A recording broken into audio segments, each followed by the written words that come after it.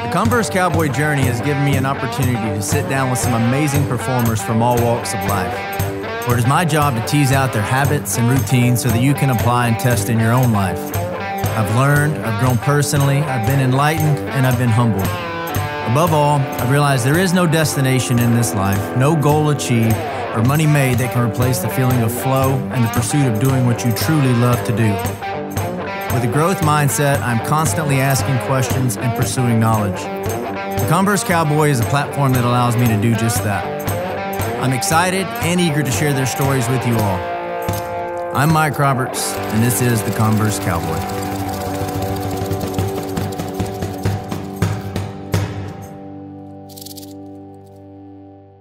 This episode is brought to you by Kimes Ranch and Carrie Kelly Bits and Spurs. So I have been a fan of yours for a very long time, and so getting to prep for this interview was just like a normal day for me because that's the content that I'm already digesting, right? And so I really had a lot of fun, and it just gave me a reason to dive even deeper into your work and what you have going. And I want to thank you and your team for sending Nar Country, the new book that you're working on. And I don't know how much we can talk about that. We can talk about it. Okay, good deal. Well, I've read February. Yeah, you're going to be one of the early conversations I've had. So I may trip over my tongue a couple of times, but it's all good. Yeah, we can definitely talk about it. Sweet. Well, I've plowed through about half of it, and I'm not a skier, and I know you were very adamant about that in the beginning, about letting folks know if you're not a skier, that there's going to be a lot of ski talk in there. But I truly have enjoyed it, and just the journey that you went on through that, man, I think is so cool that you documented your own life experience and your own experiment, I guess, to kind of back up, I guess, your work over the last few decades. So I want to back up. I'm going to jump around a little bit, if that not intentionally, it's just the way my brain operates. So I do want to, here's an outline for folks listening. I want to talk about Steven Kotler, the person, the author, the journalist, and then, of course, your work that you've been doing for the past few decades as it relates to flow state and the human mind. And then, of course, Steven Kotler, the writer. And so I may bounce around, and I think all of those are intertwined in some way. But if we can, Steven, back up to whenever you were a kid, what was it that you wanted to be whenever you grew up? One, I don't think I wanted to grow up. I'm not entirely certain that was part of the plan. I wanted to be a writer from a very early age. My grandmother was a poet, and I'm using that term very, very loosely. And charitably, she wrote what could be described as Hallmark greeting cards, but it was poetry in a sense. And I wrote my first poem when I was 4. I ripped off something she was writing, which probably ripped off a Hallmark thing, and I literally started writing at 4 and didn't really stop. So I always the idea of actually that I was going to go do this and maybe I should study this and all that, I had been writing so long. I remember by the time I got to college and somebody was like, well, are you going to take creative writing courses? And I was like, well, why would I do that? I'm already a writer. And it didn't dawn on me, right? Of course I took those classes, and of course I was just young and arrogant and didn't know what the hell I was talking about. But yeah, I kind of always wanted to be a writer. That was for sure. In the beginning, even when I started my career as a journalist, the question was, could I find a way to get paid to have adventures and write a novel? And that was the very first sort of puzzle. What job allows me to write a novel and pays me to have adventures? Right. And that was, in the early days, what led me into journalism. In hindsight, I think you found it. Yeah, I have made good on that promise to myself, I think. I had a feeling that was going to be the answer. Anybody that I have on the show, or really anybody just in general that is doing what they do very well, they found that niche from a young age. And man, I'm so envious of that. And I get messages a lot, from people asking, well, how do I find my purpose? How do I find that thing? And I don't have the answer for them. That comes from within. But for myself, and here, this will kind of be a segue into one of the questions I have for you. It's I grew up playing baseball, played all the way through college. And then whenever they didn't ask me to keep playing, meaning I didn't get drafted or anything, that's over. That identity, all of that's gone. And it led me to this dark state. I didn't know it was depression at the time, but man, I was just trying to find my way. And I feel like a lot of folks listening to this may struggle with the same thing, or any ex-athlete, even if they played on a professional level, at some point, that's going to come to an end. We see it in the military. What's your advice to those individuals and like how to find that thing? So, okay, let me back up. Let me define a couple of terms and tell you a little bit about what I do now on this side of the coin, because otherwise everything I say is going to make a hell of a lot of sense. I am the founder of the Flow Research Collective, which is a neurobiology-based research and training company. In other words, we study what goes on in the brain and the body when people are performing at their absolute best. And we do this work all over the world. We work in about 130 countries. And we do research with institutions like Stanford and UCLA and USC and things like that, looking at the brain side of it. And then we take what we learn and train people, as I said, in like 130 countries. We work with everybody from branches of the military. We're training the Air Force right now, all the way through sort of C-suite executives, CEOs and whatnot, professional athletes, and then just, mom and dad in Iowa and things like that. So we work with huge swaths of folks. And this is a really common question. It's where I see it the most heavy is in people who are transitioning from a job in special forces back into the world, and professional athletes. Those two seem to be very, very, very difficult. But the answer is the same. And the answer is, if you're looking for the long version of it, you can find it in my book, The Art of Impossible. If you're looking for a shorter version, I wrote an article about it for Forbes called The Passion Recipe. And the idea here is sort of really simple. If you're trying to figure out, like, where do you go next? What's your passion? What's your purpose? You have to know that human beings are designed to have a purpose, biologically designed to have a purpose. And in the sense that we're designed to have a purpose, we're designed with a built-in way for that purpose to emerge. And if you're hunting a purpose, it starts with curiosity. Curiosity is the foundational human motivator. It's the most basic motivator we have. And if you're looking for your purpose, the short answer is you first got to turn curiosity into passion. And the way to do that is you don't just look for one thing you're curious about. You look for, I tell people to start by making a list of like 10 to 20 things you're curious about, and look for places they intersect in really weird ways, right? So let's say you're interested in nutrition and you're also interested in football. First thing, you want to be as specific as possible. The brain has a built-in pattern recognition system. It finds links between things automatically. This is just what almost every neuron in the brain does. So if you can be as specific as possible. So football, too vague. The mechanics of playing left tackle, that's very specific. Nutrition, too vague. But alternative vegan meat sources as a new form of protein, right? Where those two things intersect, that's interesting, right? Because they intersect at a very specific spot. Like, could you play left tackle and be a vegan? That's an interesting, weird question, right? You got to be 340 pounds to play left tackle. Can you do that? Eating vegan proteins, interesting, right? So, but what you're looking for is the intersection of 3 or 4 or 5 curiosities. Then you're really cooking. That's a lot of energy. And once you can find that, play there. And I mean play there. Don't be in a rush. Go exploring. Take a class. Read a book. Watch a movie. Talk to some friends. Go exploring. Repeat. Right. Let it emerge. In creativity studies, they talk about problem finding. And it's one of the secrets to creative problem solving. And this is, if you're trying to find your passion or a purpose, that's creative problem solving, right? So problem finding means don't rush to an answer. Just let shit percolate, right? Yeah. And you just play there for a while. But if you can find the intersection of 4 or 5, and we can talk about the neurobiology, the neuroscience, why all this works if you care. I'm just keeping things at like high level, what's actionable. Once you've sort of figured out what your passion is, which is basically like you figure out where the intersection of 4 or 5 curiosities are, and you're pretty close to your passion, right? That's the seed kernel of passion. Thing where people screw this up all the time, and it's easy to see why you do it.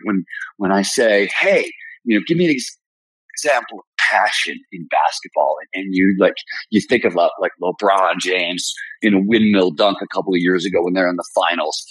kind of thing with that gritty look on his face. And you think that's passion. And that is what passion looks like all grown up. That's Right. not what passion looks like at the front end of passion. At the front end of passion, it looks like a little kid in the driveway with a basketball trying to get it to fall through a hoop. That's what the front end of passion looks like and feels like, right? Passion is a verb. It's earned.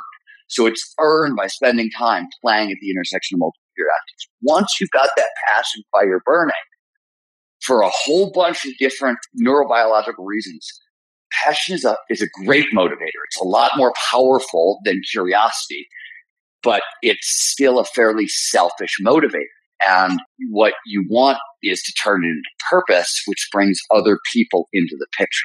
If I was going to put it like the neuroscience underneath passion is the neurochemical dopamine and the neurochemical norepinephrine. So if you've ever fallen in love, that crazy getting, I can't stop thinking about that person, that's norepinephrine and dopamine. That's what's underneath passion. If you crank up norepinephrine and dopamine more, right, like bigger than passion, it's not good for you. Norepinephrine ends up becoming anxiety disorders and OCD and things like that. Too much dopamine leads to schizophrenia. But to get more motivation, you want social neurochemicals, other motivators that the brain produces like endorphins and serotonin and anandamide. So when you have a passion and you couple it to a problem that's greater than you, right? And you start working for the benefit of other people or the planet or animals or ecosystems, or take your pick, that starts to bring in these pro-social neurochemicals. You get more motivation. And that's the whole point of these things is you get motivation for free with passion and purpose and curiosity. And it's the big deal. Motivation is so much of this game. So that was a very long answer. You asked a hard question, and I'm sorry for talking for 10 minutes. Don't apologize. I could just sit here and keep listening to you. But yeah, it's like as kids, we don't think about that. We don't really think about the result or the outcome. But as adults, we live in this microwave society and we want to see instant results. And I was thinking about this the other day, that your book, The Art of Impossible, if I learned anything from that, it's that there are no shortcuts. To be able to tap into flow, to be able to tap into the power of that, like there is no shortcut to doing it. And I'm curious to hear your answer to, I think there's a monetary side to that, right? And that I think people get skewed, or, whenever they try to find their passion, they're also trying to find a way to make money at that thing. What would your answer be in response to that? So when I think of a passion, I think of something that you're going to do no matter what. Doesn't you pay me, don't pay me, I don't care. I'm still going to do it. So I always say, like, how do you know the real writers from fake writers? Honest to God, there's two answers to this question as far as I can tell. Are the real artists from the fake artists? The real artists, when they finish a project, be it a painting or a book or a film, and it gets released to the public, they don't care. They're already on to the next thing. They want the thing to do well, but they're interested. They're already working on their next project. Creatives are all about the actual act of being creative. That's the rush. People who are in it for other reasons, and I'm not saying bad or good, I'm not judging, but people who are in it for other reasons than just the pure creativity, they care about the reaction. What does the public think of this thing that I made? But with artists who are creatives, like for myself, the writing is where I run when I need a place to run. You're right. When I'm torn up inside and I can't think and everything is crushing me, I run to the writing. And those two qualities, when the thing is your salvation and when you would do it if they didn't pay you, you just do it because it's who you are. That's what defines a passion for me. Now, that said, that was a big long speech on passion. That said, we know from a lot of adult development theory and a lot of psychology, basically, that by the time you're in your 30s, you have to sort of start to solve the problem of what's known as match fit or match quality, which is there's a link between how I make my living in the world and the things I do with my time and my strengths and my values and my passion and my purpose and all that stuff. And if you don't really have that completely worked out by around age 40, it starts to cause actual adult development problems in your life. So you get a really long sort of swatch of time to solve it, but there's sort of penalties, and this is some of the stuff I covered in Our Country, sort of with a lot of skiing, right? And by the way, so In Our Country, for everybody listening, is a book about peak performance aging, and it has a lot of skiing in it for a couple of reasons. But one, I wanted to circle back to something you said, because it's one of the reasons that I wrote In Our Country the way I wrote it is so people could see what hard work sort of looks like. Then you said there's no shortcuts. There's a flip side to that, right? There's no shortcuts, but the flip side is that hard work works. Mm-hmm. And it works like compound interest. So it's slow. It's a little bit today, a little bit tomorrow, a little bit the next day, right? Mm-hmm. And that's the hardest thing. I mean, I've been teaching this stuff for 25 years. I've taught, for over 500,000 people, I would guess at this point. And the hardest thing to teach folks is like, hey, hard work works, and it works like compound interest. And so you have to just show up and do the checklist of tasks that like fall under the rubric of peak performance every day for a very long time. And you see results very early on. Anybody who's played with some of the peak performance ideas knows this. You get results very quickly, but it gets shocking after a year or two or three. And that's when it gets really fun, right? And what shocking is, meaning like you just keep waking up going, holy shit, I had no idea I was capable of this. Yeah. Holy shit, I had no idea, right? And that's the ride. That's the most fun. Yeah. I read a quote, I think yesterday by Rumi. It says, as you walk on the way appears. And that's so true. Like you just keep showing up and opportunities present themselves. And like you're saying, those opportunities begin to compound just by showing up. I feel like with a focused intent, good shit's going to happen. At least in my experience, that's what's happened. So I very much agree with you. I've always said, and this is the thing I say at the end of Art Impossible. Like if you go through the entire biology of human peak performance, there's 6, 7, depending on how stressed out you are, things to do every day, and about 7 more things to do every week. That's it. And peak performance is literally a checklist.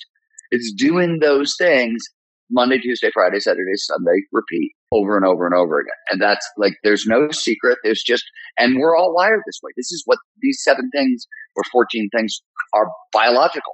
So this is everybody. It's not actually individual. That's the cool thing about working on the neurobiology is you get below like the squishy subjective psychology where you have massive individual differences from me. And those usually can impact peak performance. For example, like where your risk tolerance is, right? That's very individual and usually affects how I could train you in peak performance. But you get one level down to the neurobiology and it's the same for everyone, shaped by everyone, evolution and shared by everyone, which is cool. Mm-hmm. I don't remember where I read it, but somewhere, it may have been an interview, it says that Stephen Kotler has published over 5 million words. Not only the author of 14 books, 10 of which are bestsellers, 4 on the New York Times bestsellers list. So I think that goes along with what you're saying. You show up for decades and you're very focused at what you're doing. I got to tell you something on the writing tip, though. I had the benefit of a great teacher. So when I was in grad school, I studied under this guy named Stephen Dixon. You've not heard his name. He's a novelist. He won the National Book Award for a book called Frog. But he has the distinction of being the most published author in the history of the world. Like he's literally published more stories, books, articles, whatever than anybody else. Chekhov, I guess, had the record before him. And Chekhov's record was like 240 something. And Stephen Dixon, and this was years ago, had already published over 600 different works. It was sort of an amazing career. And I remember I asked him, I was like, dude, what is the secret? And this guy, he had a challenging life. He was deeply devoted to his wife, loved his wife. She was very sick, very in a wheelchair. So there was a lot of he had a full workload as a college professor and had a very, very sick wife that he was taking care of and still managed to set this record.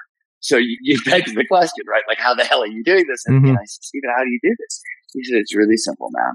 I write a page a day and then I edit what I wrote the day before. So it's clean. And that's what I do every day. And if you do that for 365 days in a row, you've probably got a book. 365 pages. And I went, oh, Now, what he didn't tell me is my first goddamn book was going to take 11 years to write. Like, he didn't tell me that. Like, he didn't tell me about the part where you're going to throw it in the trash 4 times and start over. He didn't mention that, but he was damn good advice about like getting the shit done.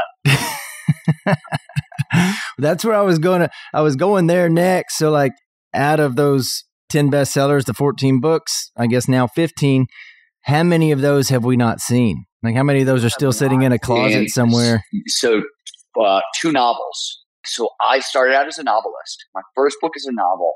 And then I wrote 2 more books, 2 more novels, neither of which got published. One of which I'm looking at finding. I think I have 2 more novels and a screenplay that's never been made. A couple other things, and then I switched to nonfiction, and it really started to click for me. And I went back to fiction 5 years ago, just because I, felt like I had some unfinished business there, and I still think I have unfinished business there. Yeah, there's a couple of books sitting in drawers. There's by the way, so with novels you write the whole book and then you try to sell it. Mm-hmm. With nonfiction books, you write a proposal. Proposals are a beast. They could take, that's like 6 months, a year. I mean, like to write a really great proposal can take a very long time. And I wrote, after those 2 books got turned down, I sold a book, did it, and then I got stuck. And I think I wrote 2 or 3 proposals that all got rejected before I managed to sell my 3rd book. So yeah, there was a lot of like, that's what I mean by like, you gotta be willing to do it. You know what I mean? If you're not going to get paid. I was so poor for so long, but I was really, really not giving up. Yeah. That reminds me of, I interviewed Stephen Pressfield, I think last year sometime. I don't know if you're familiar with his work or not, but The Art of War and or the Turning Pro and then the War of Art, along with a number of others, but same thing. Like he wrote for decades before he earned a check, I got to tell you something.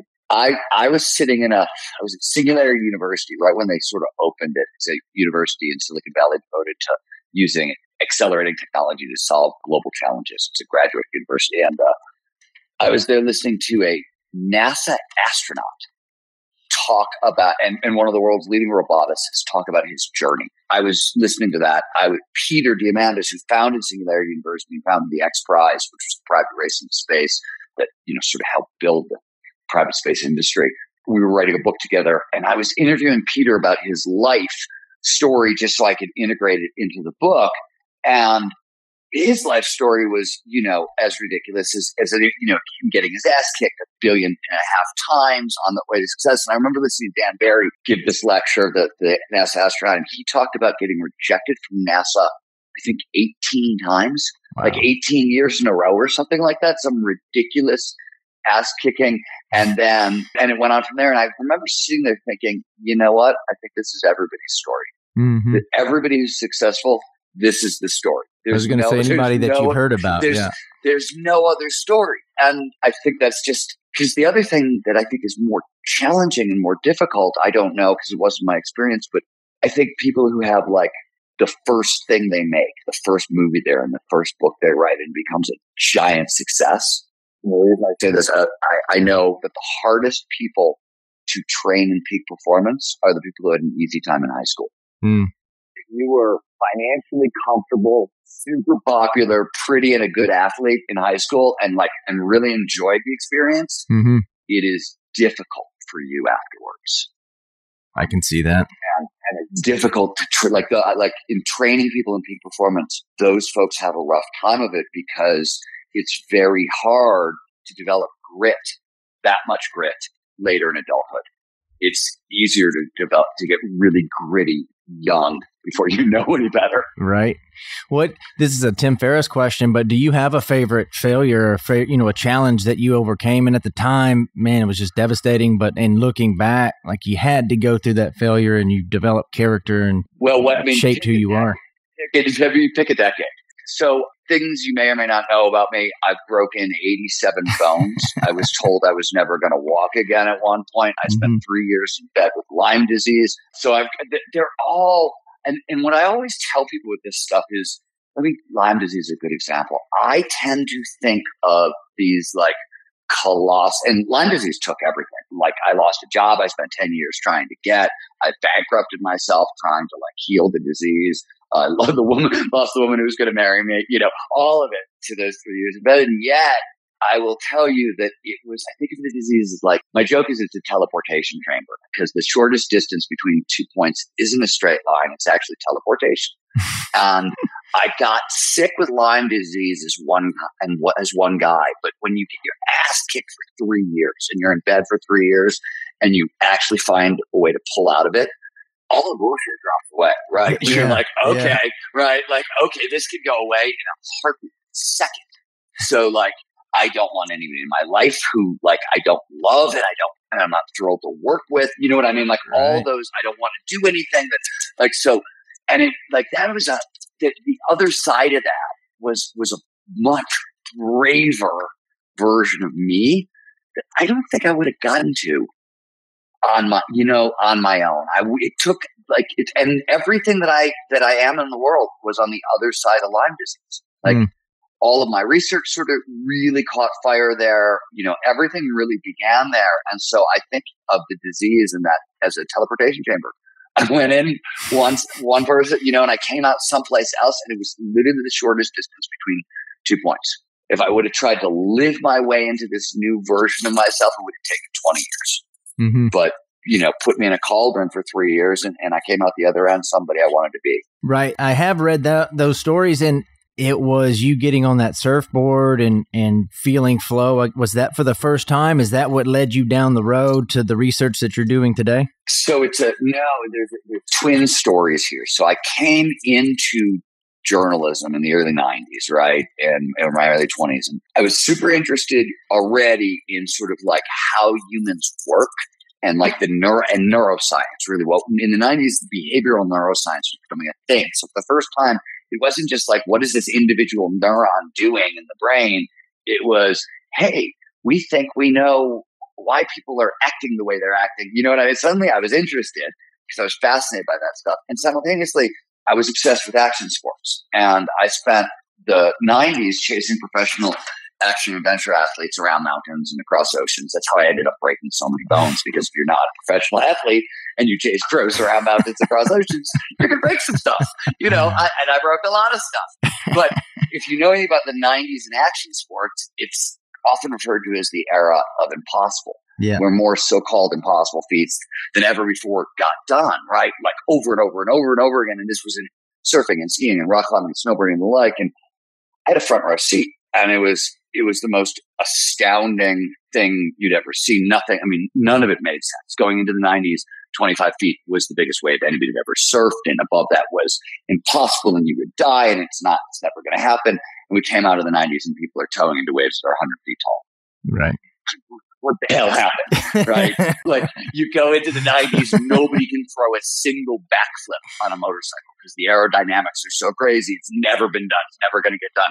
And you come out of the decade, and people are throwing doubles with like midair heel clicks between the two, right? Like, what is going on? And it's everywhere. And I always say it is really one thing when you like see it on a big screen and you're like, there's Laird Hamilton surfing a 100-foot wave. Like, I don't get that. What the hell? It's a totally different thing when you're living in these communities and these are your friends, and you go drinking with a group of guys on Friday night, and, and then you wake up hungover Saturday morning and everybody goes into the backcountry, and then one of your friends does something that for all of recorded history has never been done and is not supposed to be possible. Yeah. That's a very different thing to see.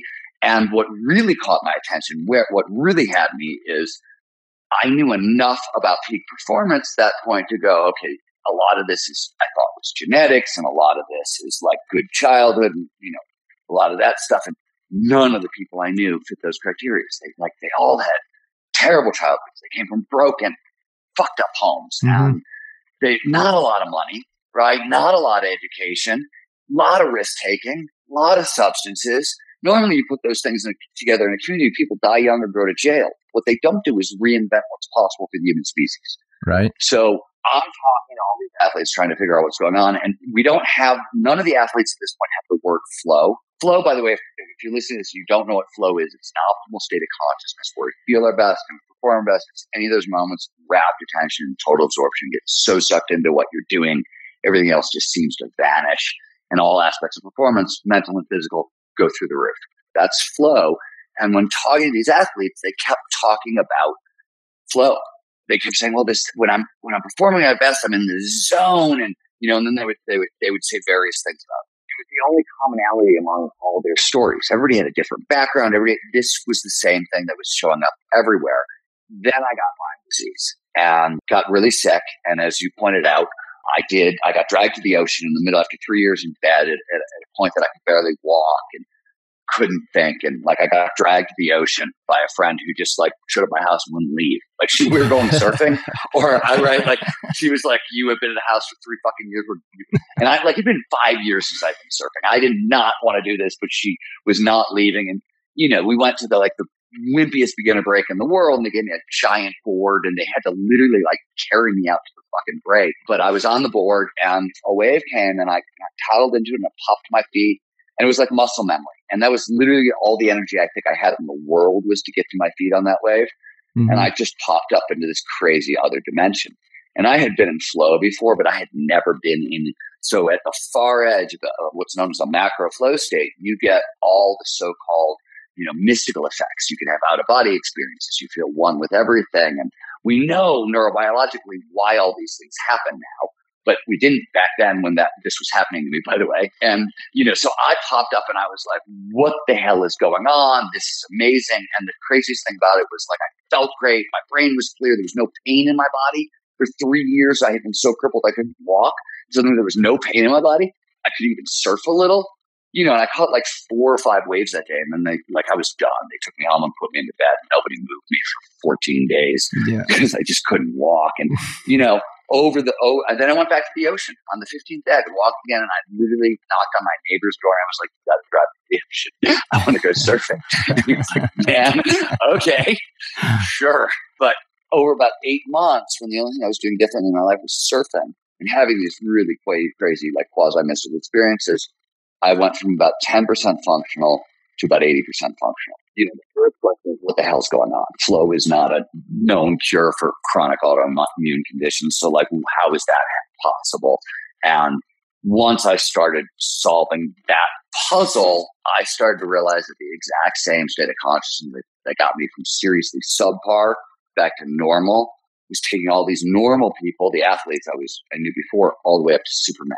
Mm-hmm. And that was sort of, the beginning of what has become a lifelong obsession. Man, I want to go so many different directions. While we're on that, will you talk a little bit about the power of the human mind? And we're talking about the mystical. I'm curious to hear your opinion on manifestations and the metaphysical world that we live in, and just the power of belief. You talk about these guys where their background doesn't match what they're doing. They're proving the impossible, but that came from somewhere. You're talking about Laird Hamilton surfing 100-foot waves. He had to think about that before it actually happened. What are your thoughts around that? Because we hear a lot of gurus out there today, and they're making a shitload of money on promoting a lot of things. But I'm curious to hear from you because you have done the research. I'm on a neuroscience research institute, so I am not qualified to say anything about the spiritual side. But let me pause and say a couple of things now that I've said I'm not qualified to say anything. My first real great mentor in neuroscience was a guy named Dr. Andrew Newberg. And Andrew Newberg was the guy, so oneness with everything, right? Which is a very common experience in flow and in mystical experiences. He's the reason we know why it happens in the brain. And because he was the first neuroscientist to literally partner with Tibetan Buddhists and Franciscan nuns who both in meditation experience a state of oneness with everything and say, hey, can you meditate in a brain scanner? Can we work together? Can we see if we can figure this out? And what Andy always told me is, hey, none of what we do says anything about the bigger why questions. We just work on how. The bigger, that's somebody else's department. And I agree, but all these great breakthroughs in my field have come with partnerships across the spiritual divide, right? When scientists team up with people on the spiritual side of the conversation, that's real progress has been made. And so I've gone out of my way to sort of bridge a gap into spiritual communities because I think there's really great stuff that comes out of it, but I'm not qualified to talk about the metaphysics of it. But here's what I can say from a peak performance standpoint, because this we do know. So affirmations, which sort of tend to underpin what most people think of as manifestation, tend not to work from a peak performance perspective. And gratitude, on the other hand, works exceptionally well. So why is that? One of the reasons is because the brain has a great big and when you're looking in the mirror going, I am a millionaire, I'm a millionaire, I'm a millionaire, and your brain is going, shut up, man, you work at Walmart. Right. You ain't no millionaire, right? Like, that's demotivating. It actually crushes you inside. What if your actions match your affirmations? So does that change the game? Let me give you the gratitude side, and let me try to back into an answer to your question, because I don't know. Maybe is what I would say. So gratitude does work, on the other hand. And the reason it works is when you, like, I'm so happy and grateful that my legs work today. That's true. And what happens is if you run a gratitude practice, which is like list 10 things that you're grateful for, but like list each one 3 times out loud, write it down, and really feel it. What the brain starts to do is go, oh, look, there's all this good stuff going on in your life. Maybe you're a little safer than we thought you were. And anxiety decreases, and people who have a regular gratitude practice have more flow in their lives. They're more flow prone. And this is work we did with Dr. Glenn Fox at USC than others. Mm-hmm. So gratitude does work. So what you asked is if your actions sort of line up with your affirmations. There is a lot to be said for staking. For what now? Right. Stake it DNA. Right. Like, you know, I had to stand on a lot of stages and give a lot of talks before I started to believe I was a guy who belonged on stage giving a talk about anything that Amy should listen to, right? Like, and that's not unusual for me. That's you would call that imposter syndrome. You felt the effects of that? Everybody feels the effects of imposter syndrome, right? That's a sort of a normal part of the process. Mm-hmm. If you don't feel that way, actually, I would say, hey, you might have a touch of narcissism disorder or maybe some psychopathy. You know what I mean? Like, there's got to be that voice in your head. You know, there's always the voice in my head that's like, dude, you are a punk rock kid from Cleveland, Ohio, and you're opening for Obama. Like, what the fuck is, you know what I mean? Like, how does that happen? Like, yes, there's 25,000 people in an auditorium, but I'm like a punk rock kid from Cleveland, Ohio. Like, that's, so, you know, and that doesn't, you know, that's not going to change. And I'm glad it doesn't change. You know what I mean? That's what allows me to, like, stand on stage and still relate to everybody in the audience. When you stand on stage and start thinking that you're the guy who has to be there, then I get nervous. I agree with you, man. Whenever I tapped into gratitude practices and truly started to feel that, you know, feel the emotion of gratitude, it's like a fucking superpower. It shifts that internal story. You start to see more opportunities. And I want to talk about something because I want to go back to what you said, because you said something really important and I left it there. So one of the things you said is, I've done a lot of work, especially lately in my work around peak performance aging, around authenticity. Mm-hmm. Authenticity is really becoming more of a very important concept. Again, it's a motivation thing. So authenticity is a tight alignment between your values and your actions.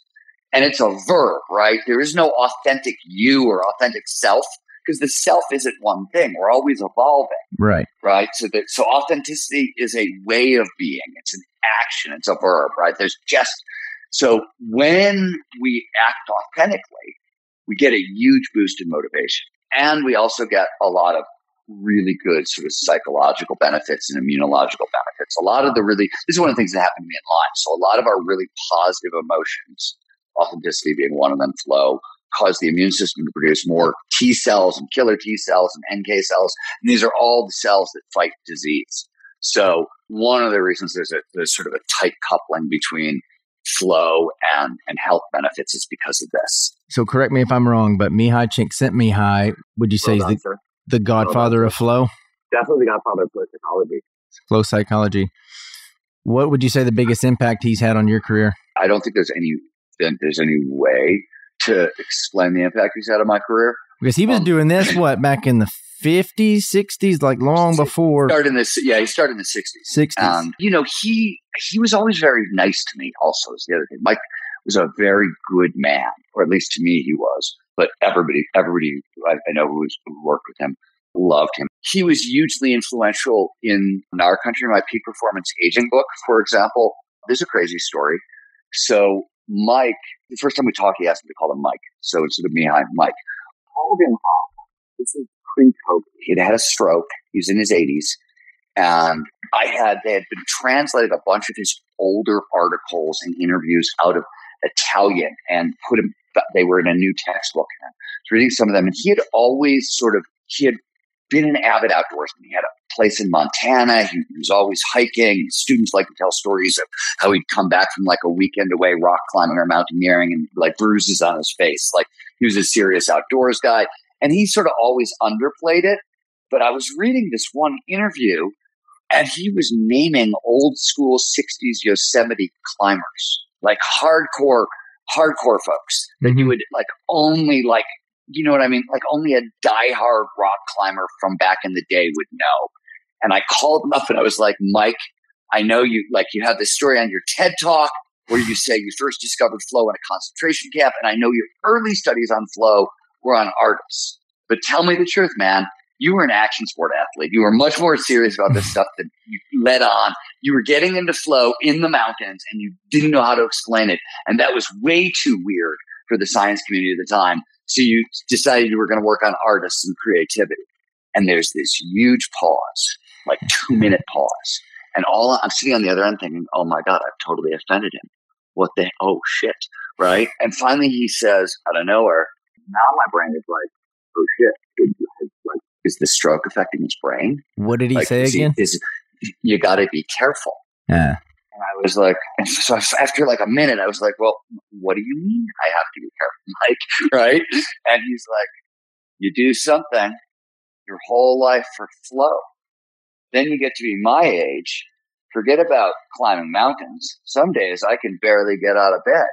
You need a backup plan. You got to be careful. And it was literally, this is the last conversation I ever had with him. He passed away a year after that. And we never spoke again. Though, interestingly, he spent 20 years developing a Flow for Leaders company that he actually merged with my company right before he passed away. So we were actually going to get to work together, and then he passed away. So that was a real shame. In Our Country, which is my book on peak performance aging, that was my backup plan. The whole thing happened because Mike said, get a backup plan. And I was like, no shit. This is like one flow. He wasn't like, mentor, professor. This is one flow junkie to another. It was one action sports flow junkie talking to another saying, be careful, have a backup plan. And it was, great advice. And it ended up, a book came out. I mean, a book came out of it. I can't tell you just how much stuff came out of Mike's work, and still hugely influential. I'm still reading and rereading his books. Yeah, same. The book called Flow and another one, Creativity, are two of my favorites. I want to quote something from Our Country. I love how calculated you were with this project. You say, whenever I ski, I try to leave everything on the hill. I want to ski till I drop every time I get a chance. Why? Because life is short, and I did the math. So you went through and you calculated how many, possible ski seasons. I call it the brutal math. I love that, man. Yeah, so I use it. So we use this as a peak performance exercise, actually. And it's a great, so this is a phenomenal time management / life management exercise. So it started with what you're talking about. I was having a conversation about the best feelings on earth that were available. And in the conference, this is not that unusual of a conversation because in studies, flow always tops the lists of people's favorite experiences on the planet, right? Mm-hmm. So these are conversations that things I end up thinking about. And somebody was like, well, what are your 10 best feelings you get on the planet? Like the activities and the feeling. And I was like, well, number one is powder skiing. And then I stopped and I realized that those great powder days only occur about 7 times a year. I was 50 years old at the time I did this, and those days only show up about 7 times a year. And actuarial tables tell me if I'm lucky, I'm going to live to be 80.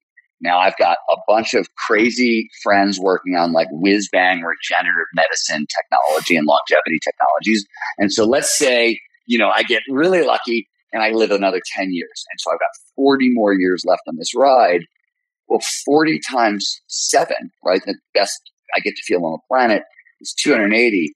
That's not a very big number, right? 280 times to feel the very best I get to feel on the planet. Mm-hmm. And that's it.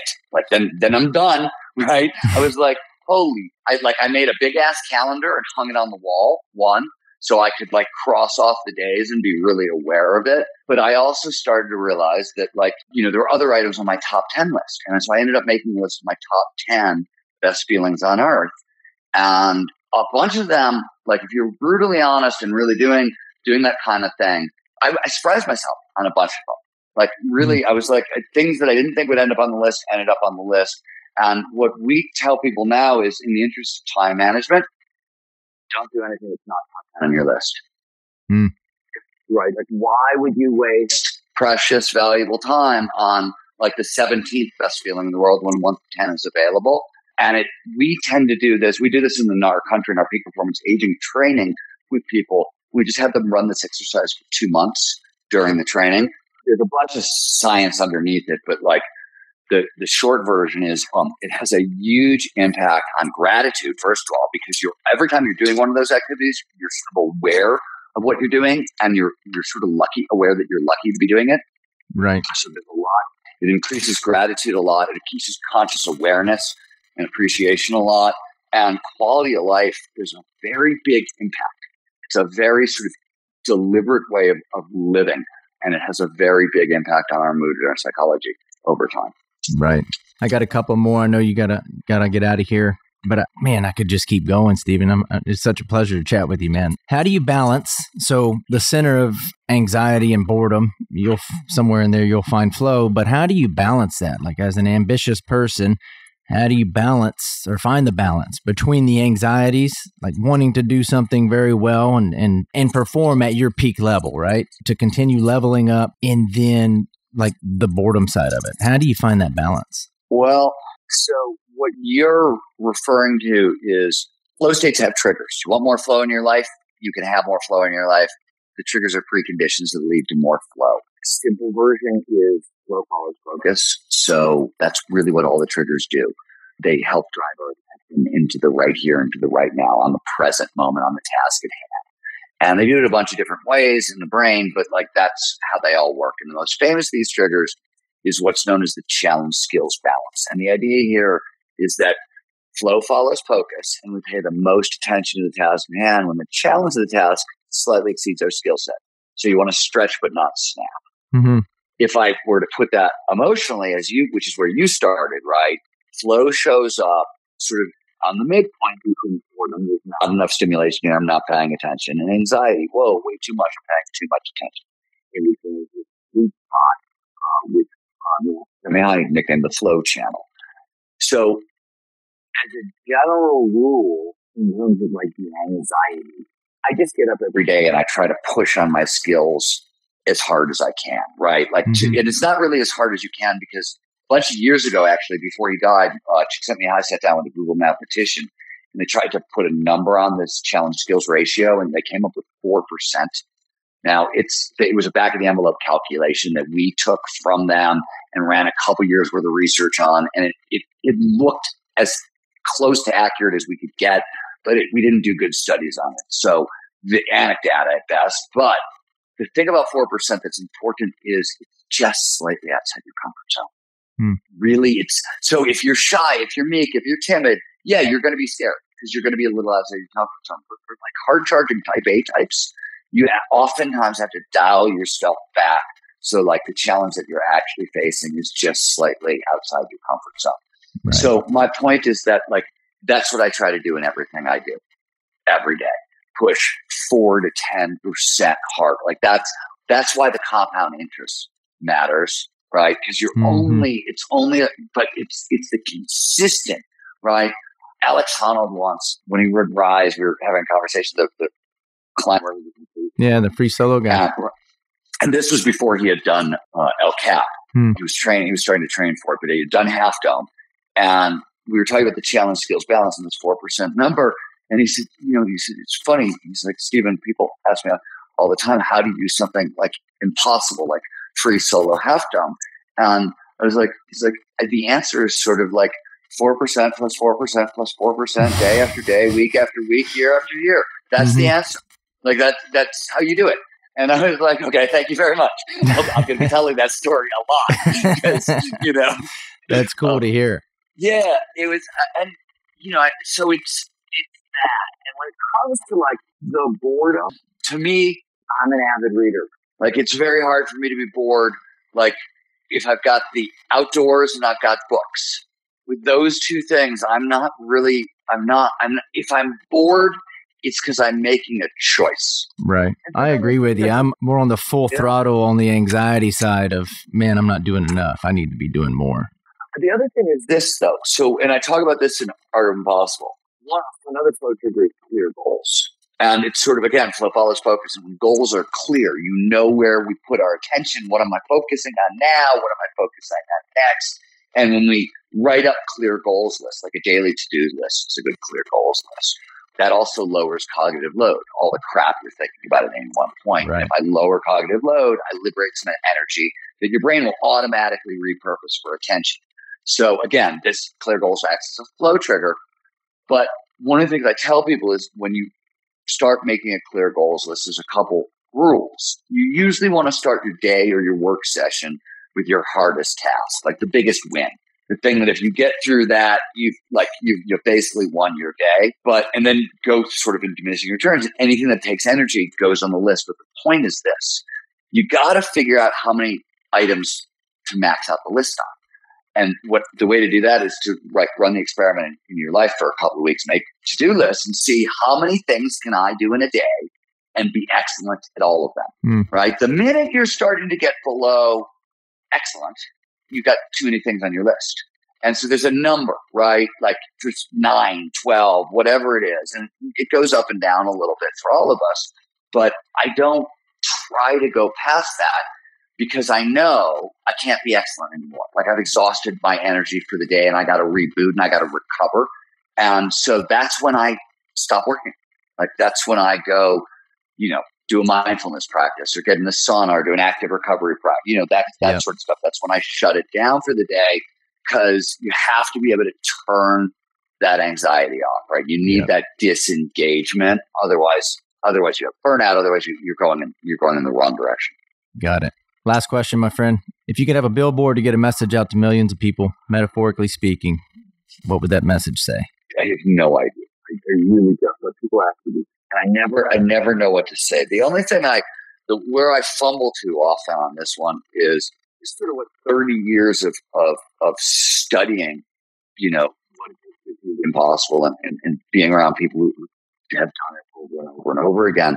The thing nobody I met who has accomplished the impossible, who did something truly extraordinary, started out extraordinary.